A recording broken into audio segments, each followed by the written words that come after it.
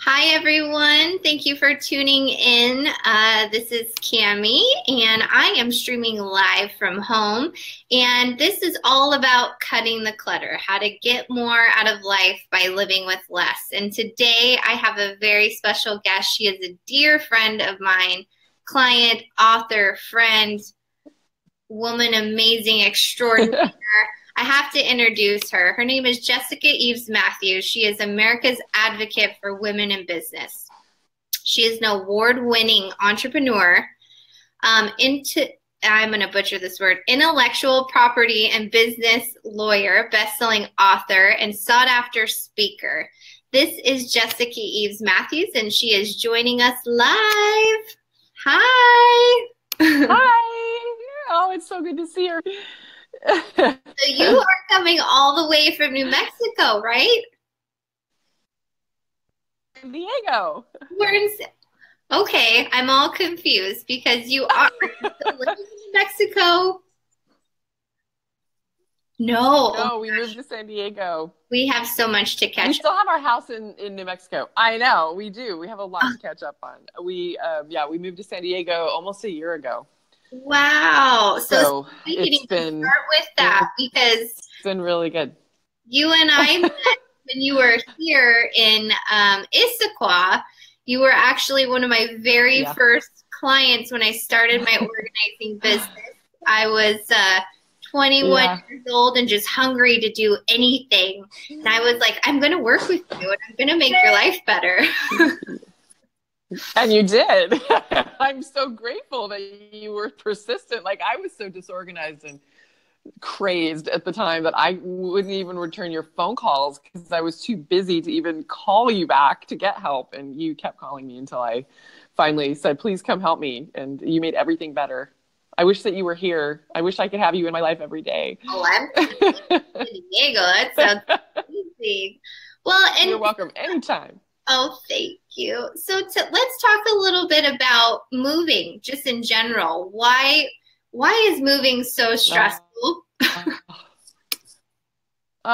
For me, it always involves realizing how much crap I have that I have to move. That is one of the most depressing parts about moving for me. I think that's a big part of it. It's just like packing everything up and moving it, and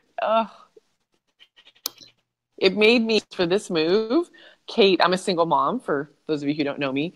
And my daughter, Kate, and I literally were like, we are taking the bare minimum to San Diego. So we still have a house full of stuff back in New Mexico.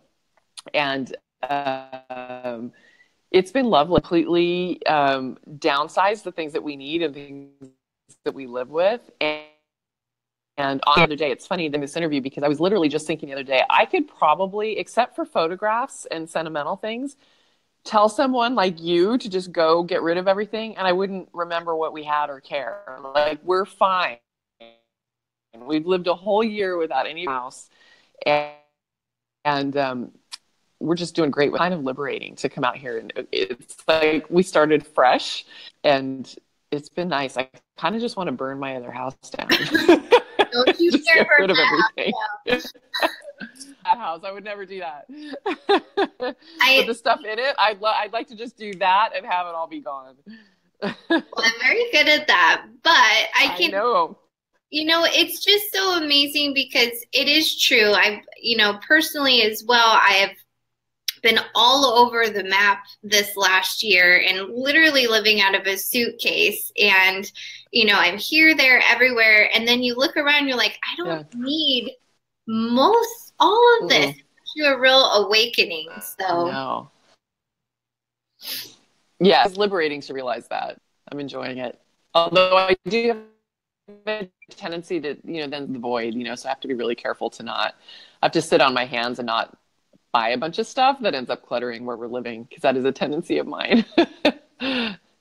Well, and just getting settled into a new place, and I love that you kind of talked about downsizing before the move, because then you take your essentials and you realize, like, I'm not missing any of this anymore. No. In fact, even, I've got a lot of clothes and things that I just have it, it would be amazing to have, some fairies show up at that house and just clean it out and maybe leave furniture so I could use it as a rental, but just have everything else disappear. That would be amazing. I don't know. It was a couple months ago. I went home for business because my law firm is still based in New Mexico. Partners there, and so I came home for some business and stayed at the house, which was amazing. And but I got in there and I seriously got kind of depressed because I looked around. I was like, full of stuff. Like, we're really different state, and we still have all of this stuff here in this house, and it kind of made me depressed, actually. Yeah. So I'm all about decluttering. I'm a big fan. You're feeling overwhelmed with stuff, and when you're moving on and then you come back to the old, you're kind of like, what?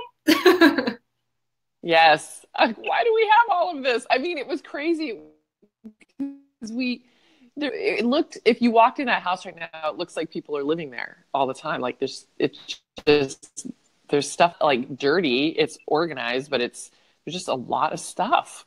So what is the biggest clutter challenge? This last year about how little we need to be comfortable. That's a great point. So what is your biggest clutter challenge that you find with traveling?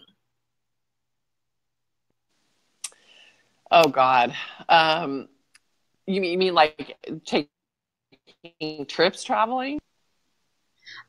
Well, you're kind of spread out again. So, I mean, I know you're on the road with speaking engagements and work. And so, we're going to talk about some essentials that you absolutely have to have in place. And then I also want to talk about some common challenges that you find with trying to keep certain things organized.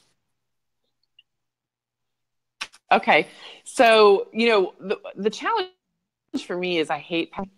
I'm really bad about that, actually. In fact, I'll get back from a trip and I will leave a suitcase. I'll live out of the suitcase. Like, I would rather not unpack it. I think I have this resistance to dealing with my stuff, which is why I need someone like you in my life. So that's a big challenge for me. But even with that, like, Kate and I just went to Europe, and we only carry-ons. Like, we found these really nice large carry-ons, but they were carry-ons, and that is literally all we took with us. And I took like my computer bag, and we packed a 3-week trip. We spent a week in New York at a big horse show, and then we went to Europe for 2 weeks. And it was kind of amazing how we could travel with very little, streamlining our outfits and the shoes we took and toilet. That was actually pretty amazing, because I'm definitely somebody in the past who would overpack. And in Europe, we've been to Europe a couple of other times, and we both got so frustrated stuff when we were there that's why we did it this time. We're like, we're each taking one suitcase, and it's a carry-on. I mean, we'll check it. It'll be easy. And that was pretty great. I'm kind of a convert now for traveling light as well, but it's also good on the back end, because when I get home, I have less to unpack, which is really to pack.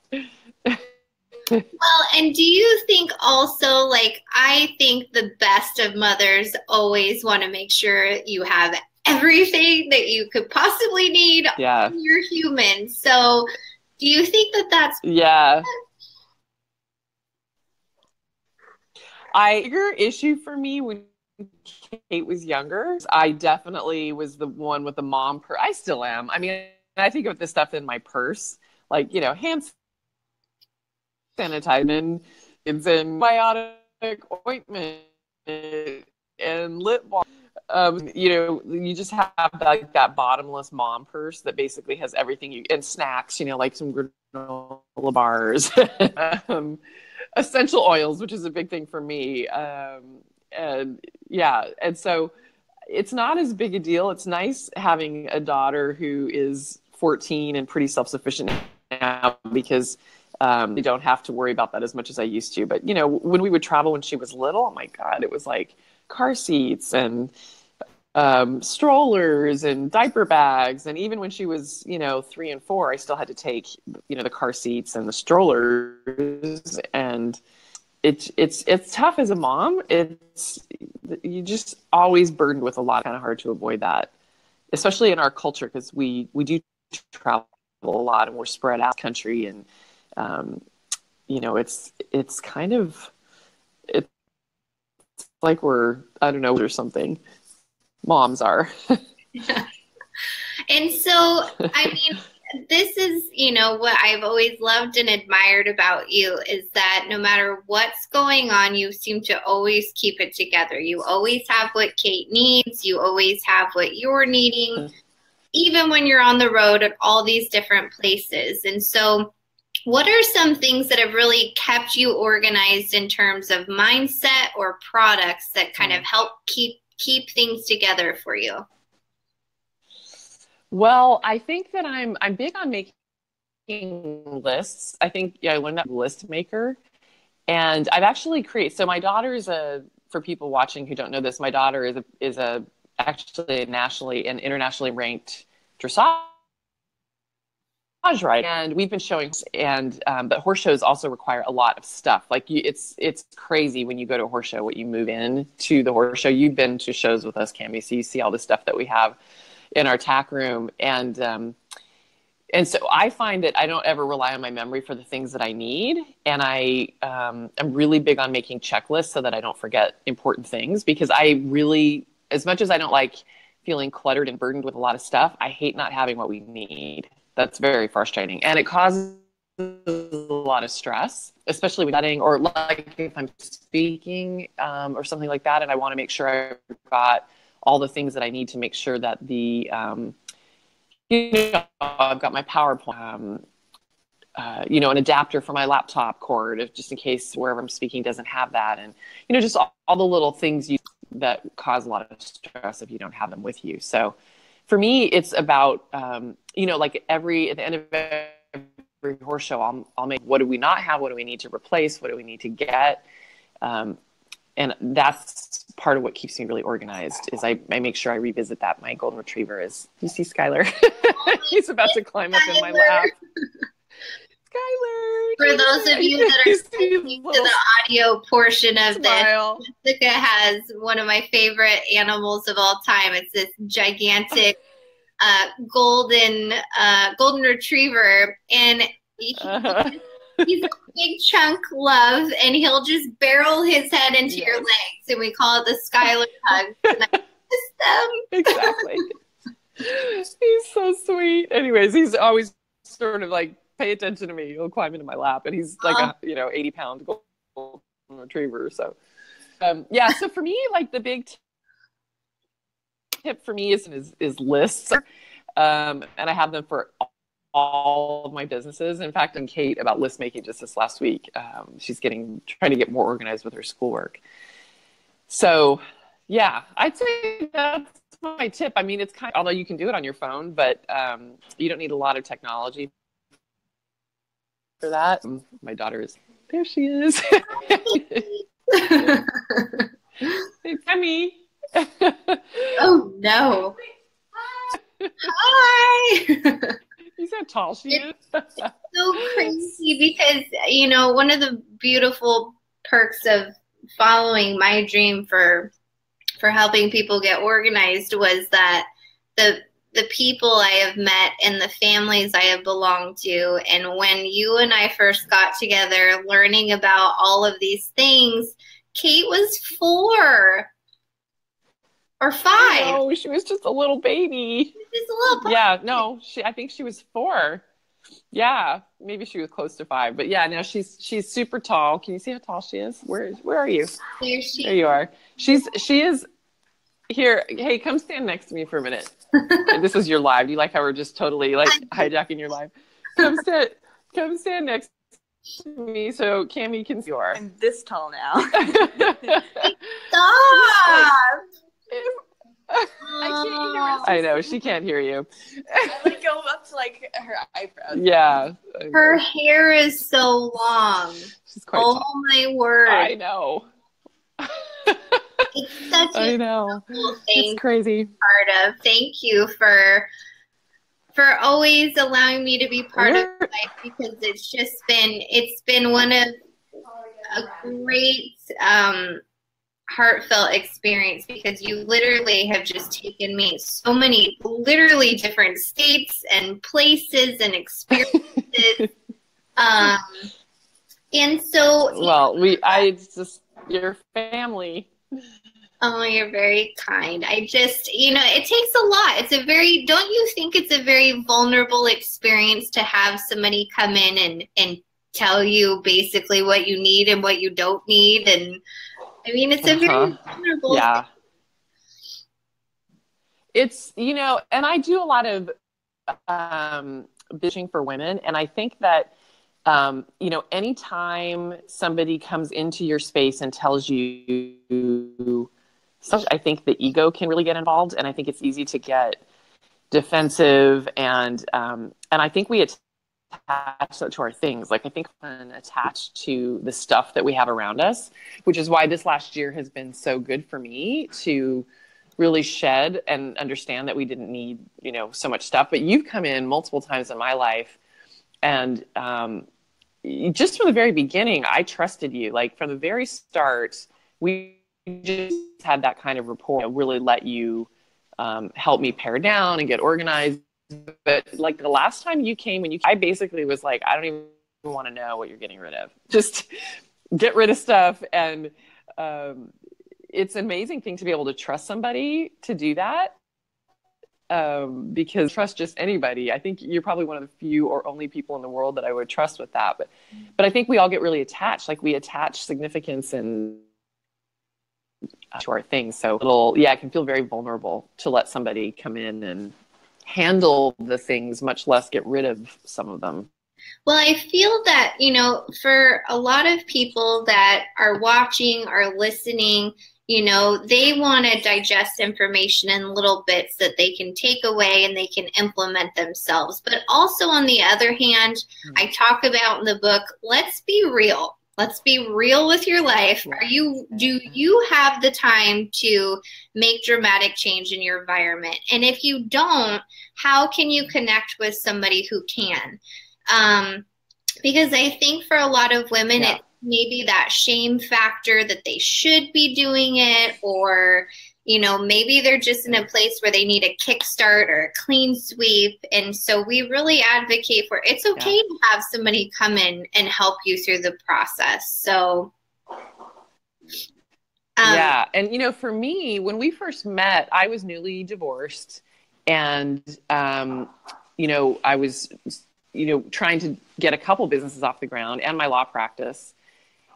And I had no choice but to have help. Like, at that point, it was a matter of survival to have help. I had to have somebody come help me, which is what got me over that guilt that I think a lot of women feel. I do think in our culture, women are still conditioned that they're supposed to be the ones managing the home and being at it. I don't enjoy that, to be honest. I like cooking, but that's about the only thing I like about running a house. And I like having my space. I like having it be beautiful and organized. But I think that we as women often feel like we should, like that is something we should be good at and something we should do. But I have personally found in my life that hiring somebody like you, who's way better at it than I am, and who's more objective about it, so that it's easier for you to make the harder decisions, and you kind of can help coach me through making those decisions of things that I need to pare down with. But it frees me to do the things that I'm really good at, launching companies and coaching women and speaking and writing my books and being a great parent to Kate and, supporting her with her dream. So I've really released any guilt. And that's the one thing, if there's anything, any people watching, if they take away from, hope that they would question why they feel that they have to do all of that themselves. Like, sometimes the very best thing you can do is release it to a really brilliant expert like you, to handle that. It's going to be done the right way. It's going to be done faster, and emotional trauma, and it frees you up to do the things, that you're good at, that you should be spending your time on this planet doing. So, but I think that's hard. I think it's really hard for a lot of women. It's very hard. And like I said, it's a very vulnerable process, because when I come into somebody's home, you are literally thrown into their life for 6 hours. And so their dynamics, their things, it's a very personal experience that I take very seriously. And so, you know, a lot of times when people think of attorneys, they also think that vulnerability factor comes up. And when I met you, what I loved about your approach to your industry is that it was all about education and support. And so for somebody that is, you know, not sure where to go with how to approach, you know, so I know that you specialize in intellectual property and business, which is a lot of what my clients would seek help in. How do you organize that process for them and alleviate that stressor? You know, I think it ties back to my longtime tendency to do list making and checklists. Everything's covered, which is, you know, as a good lawyer, you do that. You know, you have to be very analytical and organized mentally to make sure that, you know, all the base clients. And I think, you know, what I did early on in my law practice, and when I started doing it more common now, although, you know, we're still innovating, is that I basically streamlined and automated that process for clients as much as I could. So, you know, I'm very passionate in doing a combination of educating what they need, but then creating packages or flat fee arrangements. It's like, these are the things that you need. This is why you need them. And here's the order in which we can take care of it. And we just make it as easy and we, you know, we try to demystify the process, as I don't want to hide the ball. I feel like a lot of lawyers feel like their job security is tied with keeping the whole process mysterious. And I don't believe in that. Because I'm an entrepreneur myself, and I've hired lawyers myself in the past, because I don't think it's always good when you're the business owner to rely on your own counsel as a lawyer. And it's, you know, it's a frustrating experience to deal with lawyers. It's expensive. It's not money you're ever excited to spend generally, even though I encourage people to shift their mindset. To me, to protect yourself and protect your hard work. But I think a lot of people go into it feeling intimidated and resentful that they have to spend the money on something like, it's like, you know, I'd rather buy like the new Mac Daddy stove oven combo from Wolf versus a new water heater, or, you know, having my septic tank serviced. And getting your legal stuff is kind of like the latter. It's not as sexy or fun, but it's absolutely vital to things functioning properly. And so, you know, people tend to get a little frustrated about having to even deal with lawyers. So for me, from the very beginning, I wanted to make sure that people enjoyed the process, and that we systematized it in a way that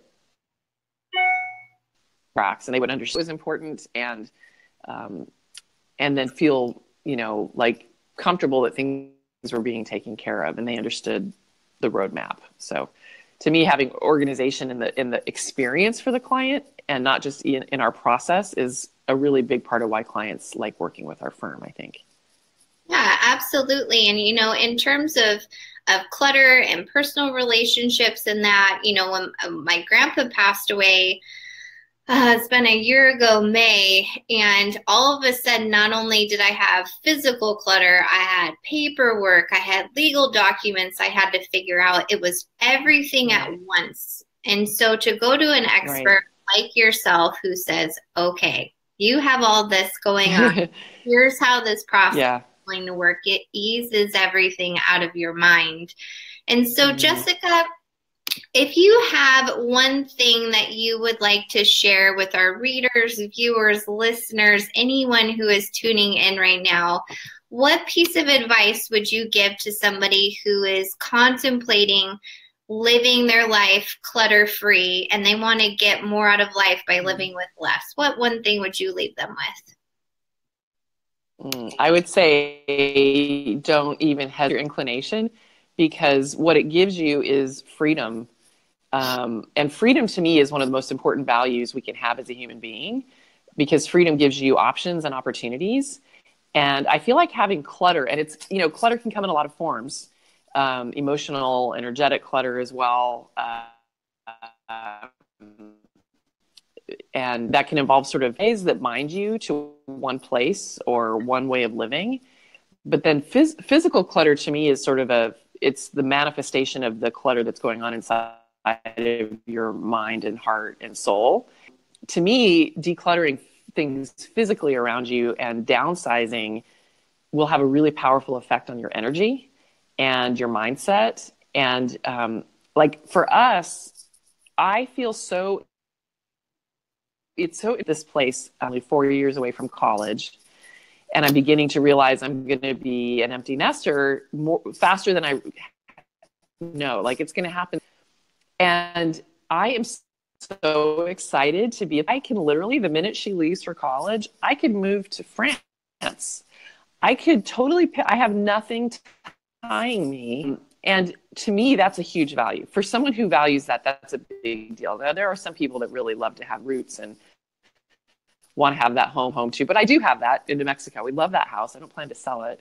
But it's an incredible thing to be decluttered because of the freedom and the opportunities you get because of it. That inclination to declutter and downsize, I don't think you would regret it. I think anybody listening or watching this would benefit from just try it. You know, try it for a year, because I don't think once you do that, I don't think you'd ever go back to being cluttered.